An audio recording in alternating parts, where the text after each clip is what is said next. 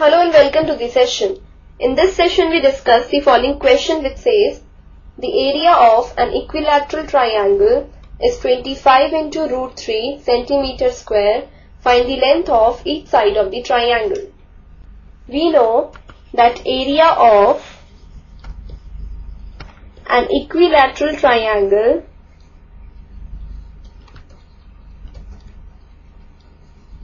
is equal to root 3 upon 4 a square, where this a is the side of equilateral triangle. This is the key idea for this question. Let's move on to the solution now. We consider let a centimeters be each side of the equilateral triangle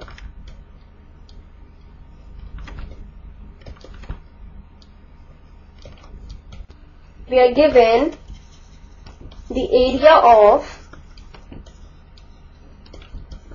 the equilateral triangle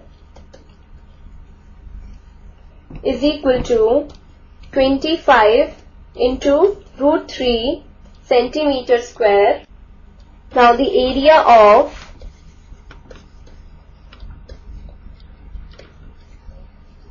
the equilateral triangle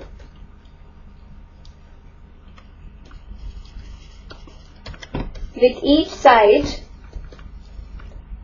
of measure a centimeter is equal to root 3 by 4 a square centimeter square. So we would equate these two areas. So we have root 3 by 4 a square is equal to 25 into root 3. This means we have a square is equal to 25 into root 3 into 4 upon root 3. Now this root 3 cancels. So a square is equal to 100. That is, we have a is equal to 10. So therefore the length of each side of the equilateral triangle is equal to 10 centimeters. So 10 centimeters is our final answer.